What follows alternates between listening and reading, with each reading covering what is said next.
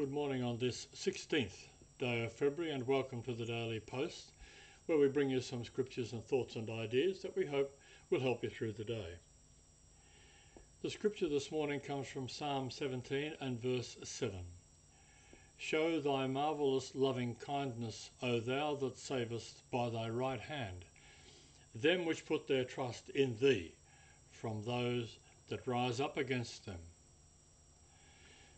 If you're reading the Bible in a year, this morning we need to move on through Leviticus chapters 19 and 20 and Matthew chapter 27 verses 51 to 66.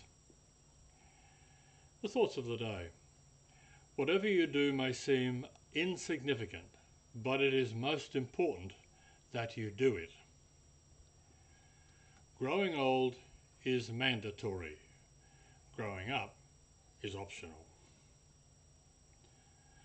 No matter how much you disagree with your kin, if you are a thoroughbred, you will not discuss their shortcomings with the neighbours. The motivational thought for the day. It is only possible to live happily ever after on a day-to-day basis. On this day, in the year 600, on this day, Pope Gregory the Great decreed that the saying, quote, "God bless you," unquote, is the correct response to a sneeze. There are many ideas about why that is so. On this day in 1568, the death sentence was passed on the whole country when the Netherlands was condemned for heresy by the Spanish Inquisition. I don't think they were all executed. In 1960, on this day, the US nuclear submarine, the USS Triton, began an underwater circumnavigation of the world. And in 2020, on this day, the ghost ship, cargo vessel MV Alta, washed up on the Irish coast near Ballycotton by Storm Dennis after drifting across the Atlantic Ocean from Bermuda. In 2021, Athens and parts of Greece were covered in an unusually heavy snowfall on this day. The personal story of the day. Knowledge protects us from the failures of ignorance. It was dusk. My friend's wife and he had just strolled across the famous Charles Bridge in Prague when a man approached them with a wad of money in his hand. 42 Czech korunas for $1, he said. The official rate was about 35 korunas for $1. So my friend exchanged $50 for 2,100 Czech korunas. That evening, he told his son about his good fortune. "Dad, I should have told you," the son apologised. "Never exchange money on the street." He looked at the bills. The 100 koruna note was a good Czech bill, but the $2,000 bills were worthless. They looked like Czech money, but they were in fact Bulgarian notes which were no longer in circulation. He had been deceived and robbed. Satan employs similar tactics. See John chapter 8, verse 44. He capitalizes on the deceitfulness of sin, using its passing pleasures, as described in Hebrews 11 verse 25, to hide the pain that always follows. Sin may be attractive, even offering something in and of itself that is good, but behind it is deception. Our best defense against that deception is to have a growing knowledge of God's word. As we follow the psalmist's example, we'll keep from being deceived by sin. In Psalm 119 and verse 11, the psalmist tells us, "Thy word have I hid in mine heart, that I might not sin against thee." The devotional thoughts of the day. The first, a terrible, terrible time is coming. The scripture from James chapter 1 and verse 15, references from Jeremiah chapter 4 verses 5 to 31. And sin, when it is finished, bringeth forth death. Doctors are increasingly aware that prolonged exposure to psychological strain, such as fear or anxiety, can lead to a host of psychosomatic illnesses. This discovery would have been nothing new for Jeremiah. Living under the shadow of impending invasion, the pit of Jeremiah's stomach ached, as he tells us in verse 19. Yesterday, we looked at the warning to repent. Today, we will see the serious consequences when such warnings are ignored. Today's passage opens with a cry to flee to fortified cities. The coming invasion was inevitable. Like a devouring lion, the Babylonians would destroy everything in sight. Lions were a serious threat in this area during Jeremiah's time, so this imagery would have put real fear in people's hearts. Given the severity of this attack, the only possible response was to wail and lament, as we're told in verse 8. It's not clear from the original Hebrew whether verse 10 reflects Jeremiah's thinking or the conventional wisdom of the time. If these are Jeremiah's thoughts, they show us how deeply troubled he was. It must have seemed to him as if God himself had deceived him. It's likely, however, that false prophets had been crying, "Peace, peace," when in fact disaster loomed. And when disaster came, these false prophets then claimed that God had deceived them, when in reality they had not been listening to him to begin with.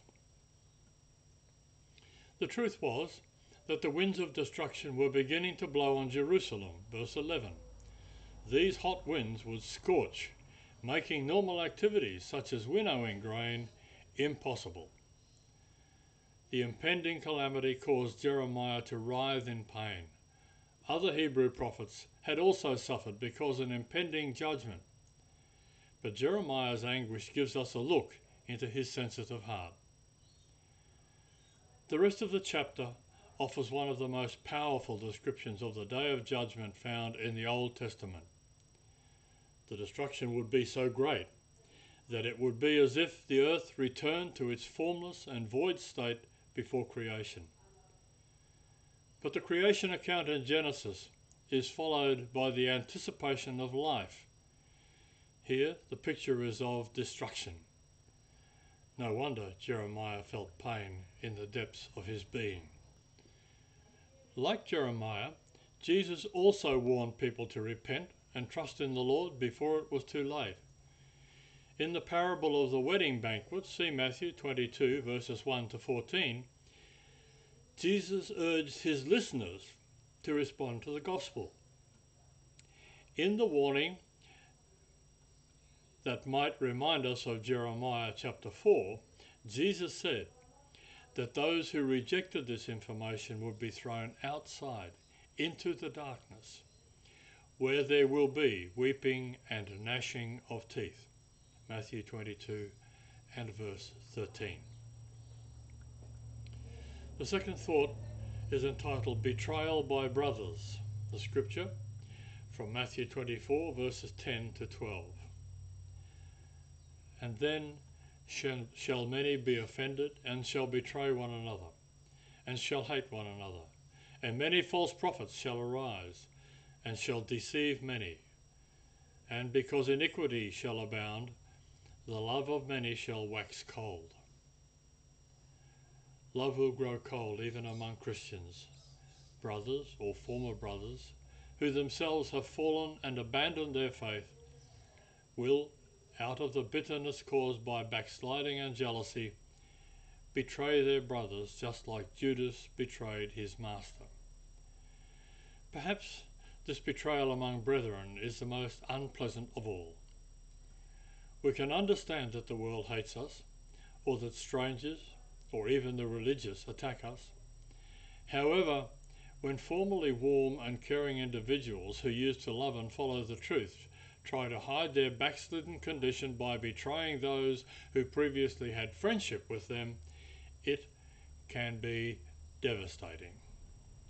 Lawlessness will abound, even in the church. People will take the law in their own hands and do as they please.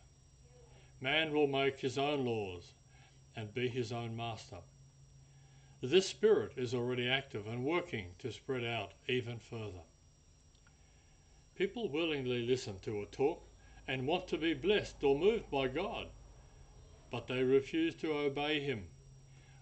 When a brother lovingly corrects us, we become angry and want to retaliate.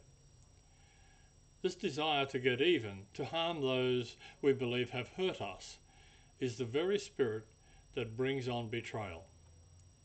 Perhaps this is the most tragic of all sins. But even for this, there is forgiveness.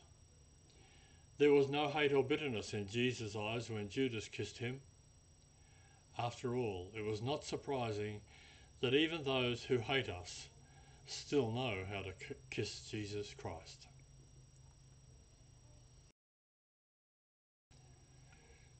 Just a lighter moment for today. A teacher was giving a lesson on blood circulation, and trying to make the matter clearer, the teacher said, "Now students, if I stand on my head, the blood, as you know, will rush to my face, and I should turn red in the face.